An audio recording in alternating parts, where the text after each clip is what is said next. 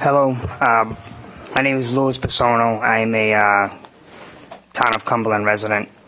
This is my second time here testifying, so thank you for the opportunity to let my voice be heard.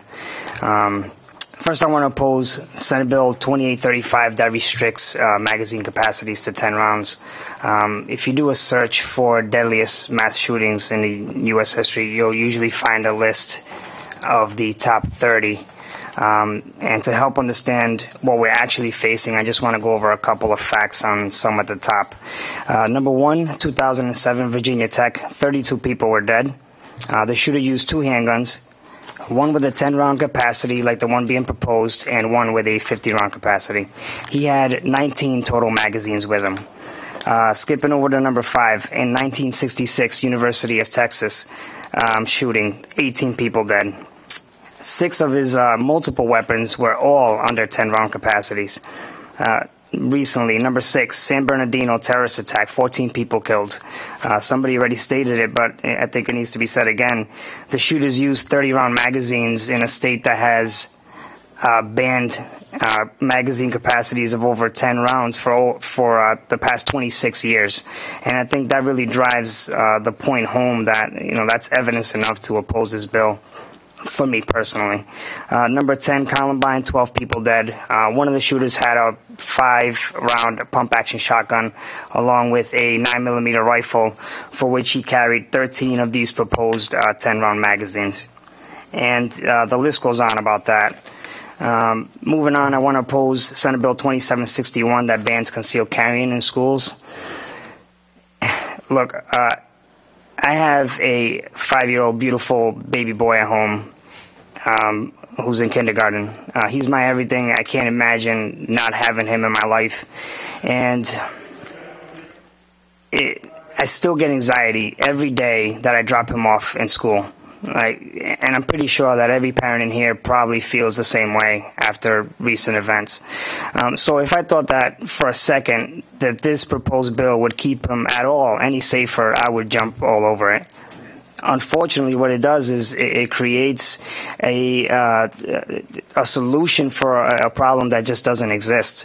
Talking facts real quick, the undeniable fact is that the only thing that stops these madmen from continuing their atrocities is when they're confronted with a firearm, which almost always leads to the shooter committing suicide. And for that reason alone, I kind of oppose this bill. I also agree with just about everything that everybody has said in opposition to this bill. Moving forward, I'd like to show my strong support for Senate Bill 2647 in regards to concealed permits, and I just want to give my brief experience in my town of Cumberland. In the past year, there's been 3 different applications with 3 different sets of standards, with the latest falling in line more with this bill. To me, in regards to licensing and permitting in general, I strongly think that any process in place should be both repeatable and the outcome should be predictable. The issue is that right now we don't have that.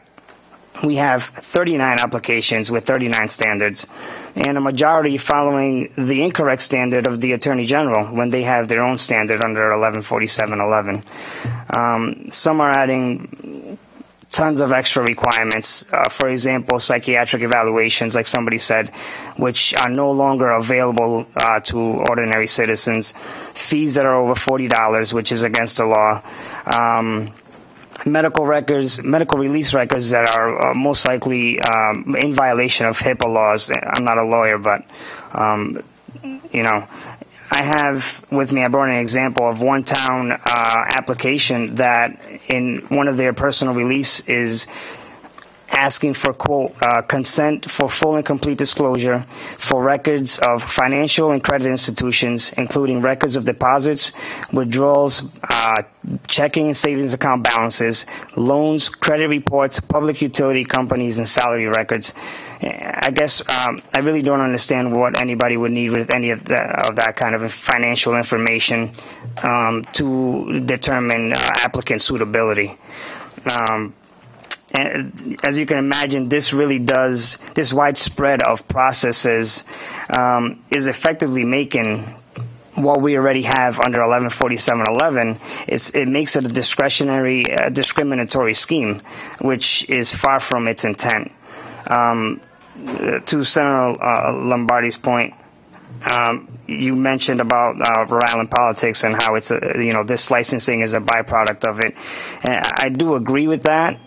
My only comment on that is that yes, there are 39 different towns, but there's only one statute that they all should be falling under.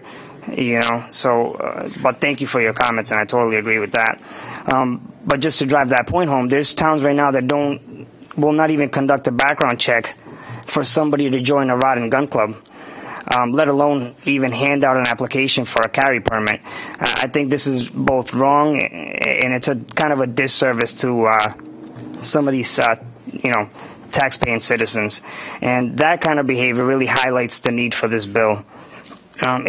For me, it's a little bit hard to understand how something so clearly written in 114711 has been allowed to, for years, be misinterpreted, blatantly ignored and abused, even after having major Supreme Court decisions that have clarified the duties of all these licensing authorities. Along with that, the bill does outline some reasonable timelines. There's some great police departments right now that are processing after receiving applications and making decisions within 2 weeks. But we still have towns that you don't hear anything for upwards of a year. I think that's pretty unacceptable. And lastly, the bill clears up some language and defines suitability and adds in some things about lawful reasons.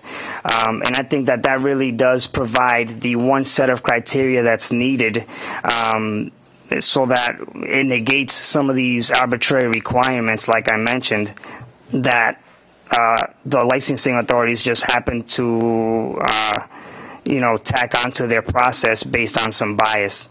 And just to reiterate something that somebody else said, the statute is, as it's written, shall issue. It is not may issue. So this isn't seeking to switch it from may to shall. It's already shall. But I don't have to tell you guys that because you already know. And that's all that I have, and I thank you for your time. Any questions or comments? Senator Metz. Well, not a question, but the comment I had. I'm a retired school administrator, so I was in charge of the lockdowns and the shelter in place. I was in charge of all of that, and I say that to say this. One of the examples that we used, and certainly working with the Providence Police and the Providence Fire Department, was the Columbine case. And as you was given the history of the different shootings, whether it was Virginia Tech and whatnot, sadly, times have changed a little bit in the sense that students are taught no longer to be passive and hide under the desk. They're taught to be aggressive. So sadly, I had to tell the kids, if something happens like that, all the books you have in the desk, you start, if there's 30 kids in the classroom and you get 30 some odd books coming at you with a 5 or 10 round magazine, and you at least I got a shot. To me, growing up in the hood, I got a little education over the years, but growing up in the hood, if I'm gonna make my move as soon as you run out of your magazine. And so if there's 25 to 30 kids throwing books. Now, I might not have a shot with me for the 50 round magazine, but maybe with a 5 or a 10. But sadly, it's just so sad that the times have changed and the norms have changed, where our kids no longer can be passive. We have to train them to don't hide under the desk, but to be aggressive. But I guess that's the times we're in, and it's just so sad. But I just differ a little bit on the points that's made about those high capacity magazines. So from my perspective, I have a better shot with a lower capacity, because in that break, somebody can make a move. 2 or 3 of us can make a move. So that's my assessment of it. But I do appreciate the testimony. Thank you. Senator Lombardi. Louis, I just want to comment, your 5-year-old, that anxiety, mine at 25, and they live in New York now, that anxiety never goes away, and they call that being a great dad. Awesome. Thank you.